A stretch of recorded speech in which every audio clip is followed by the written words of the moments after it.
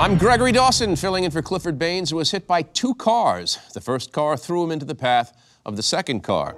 The unemployment crisis has worsened in recent months with little sign of recovery. Should the nation's millions of unemployed spring for a new Apple computer, given that it might assist them in a job search? Absolutely, they should. Of course, it's expensive, but the unemployed need a Mac to stay on top of job listings, update their cover letter. And Macs come with iMovie, so they can edit together a neat little video resume. Guys, I'm really sorry. I forgot to bring the cups today. I didn't know we'd be drinking the Apple Kool-Aid here. Here we go. I mean, cash-strapped Americans don't need to spend an extra $800 for a stupid little glowing Apple logo on their computer, because that's all you're getting. I don't understand why an unemployed person needs a new computer at all. Did their old one stop working? Well, no, Laura Lee, but you know, it's important to stay on top of the latest hardware. Right, and plus, you know, if they get a MacBook Pro, they could use it to learn graphic design. Exactly. Which is like, I mean, they could pick up some freelance graphic design work while they're waiting for yes, a more I need to teach myself thing. graphic design. I keep telling myself I'm going to do, but you know, I never. But why spend thousands? Why are we spending thousands on a tiny toy, which is all it is, when you can go down to Best Buy and for $400 you get a Toshiba? I still don't understand why the unemployed don't use the computer that they have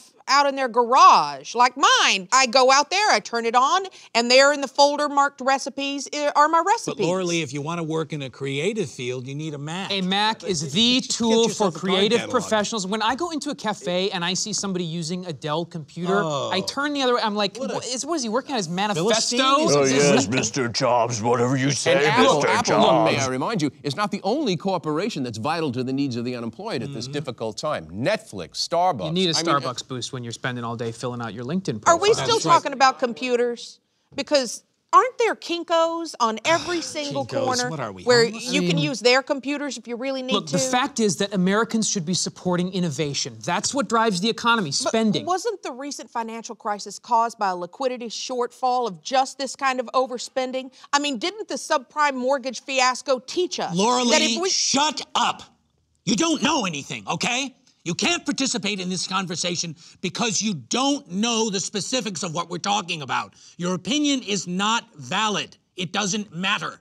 David has a point, Laura Lee. I mean, you really just don't seem to understand anything that we're discussing. Sorry. Laura Lee, you can go. Well, I'm serious. You should go.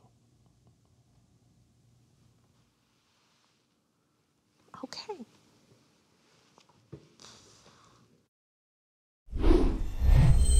Oprah shocked her studio audience today by revealing a second Oprah. Stay tuned to the Onion News Network for more on that story.